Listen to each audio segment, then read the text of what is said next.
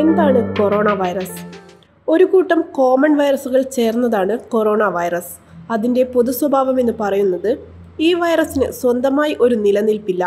ഇത് ആദ്യം മറ്റൊരു ജീവിയുടെ കോശത്തിൽ കടന്നു കയറിയതിനു ശേഷം ജനിതക സംവിധാനത്തെ ഹൈജാക്ക് ചെയ്യുന്നു. അതിനോടൊപ്പം ഈ വൈറസ് സ്വന്തമായി ജീനുകൾ നിർമ്മിച്ചെടുക്കാനുള്ള കഴിവുള്ളവയുമാണ്. മനുഷ്യൻ ഉൾപ്പെടെയുള്ള സസ്തനികളെയാണ് ഇത് ആദ്യം ബാധിക്കുക. ആദ്യം മൃഗങ്ങളിൽ നിന്ന് മൃഗങ്ങളിലേക്ക് പടരുകയും പിന്നീട് മനുഷ്യരിലേക്ക് പടരുകയും ചെയ്യുന്നു. നമ്മുടെ ശരീരത്തിൽ കടന്നു കഴിഞ്ഞാൽ ആദ്യം ശ്വസന സംവിധാനത്തെ തകരാറിലാക്കുന്നു. വൈറസ് ബാധ ഏൽക്കുന്ന വ്യക്തിക്ക് ശ്വാസകോശ സംബന്ധമായ അസുഖങ്ങളാണ് ആദ്യം ഉണ്ടാകുന്നത്. വൈറസ് ബാധിച്ചു കഴിഞ്ഞാൽ ആദ്യം വരുന്ന ജലദോഷം സുഖപ്പെടുത്താനാകില്ല. മാത്രവുമല്ല, സാർസ്, മെർസ് എന്നീ ഗുരുതര രോഗാവസ്ഥകൾക്ക് കാരണമാവുകയും ചെയ്യും. മെർസ് എന്നാൽ എന്താണ്? മിഡിൽ ഈസ്റ്റ് റെസ്പിറേറ്ററി സിൻഡ്രോം എന്നാണ് മുഴുവൻ പേര്. കൊറോണ വൈറസുകളിൽ ഏറ്റവും തീവ്രമായതാണ് ഇവ. ശ്വാസകോശ സംബന്ധമായ പ്രശ്നങ്ങൾ മെർസ് ഉണ്ടാക്കുന്നു.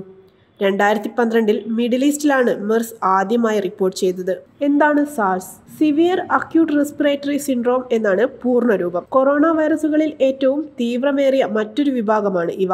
ശ്വാസകോശ രോഗങ്ങൾക്കൊപ്പം വൃക്കസ്തംഭനവും ഇവ ഉണ്ടാക്കുന്നു.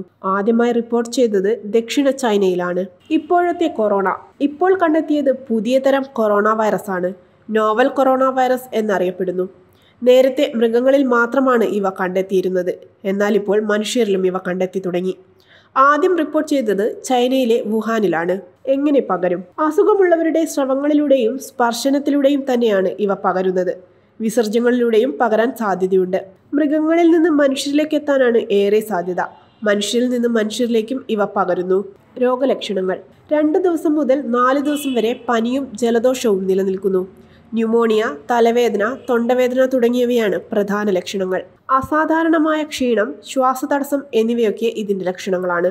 മരുന്നുണ്ടോ എന്ന ചോദ്യത്തിനുള്ള ഉത്തരം: കൃത്യമായ വാക്സിനോ മരുന്നോ ഇതുവരെ കണ്ടെത്തിയിട്ടില്ല. അസുഖം വന്നാൽ ഒറ്റപ്പെട്ട കേന്ദ്രങ്ങളിൽ ചികിത്സിക്കണം. മരുന്ന് ലക്ഷണങ്ങൾക്കനുസരിച്ചാണ് ഡോക്ടർമാർ നിർദ്ദേശിക്കുന്നത്. ഭയമല്ല, മുൻകരുതലാണ് വേണ്ടത്. വീടും പരിസരവും വൃത്തിയായി സൂക്ഷിക്കുക. കൈകാലുകൾ സോപ്പ് ഉപയോഗിച്ച് കഴുകുക.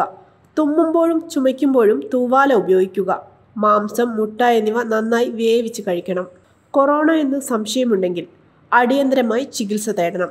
വിശ്രമം അനിവാര്യം. ധാരാളം വെള്ളം കുടിക്കണം. പുകവലി തീർച്ചയായും ഒഴിവാക്കണം. ഭയമല്ല, മുൻകരുതലാണ് നേരിടാൻ വേണ്ടത്.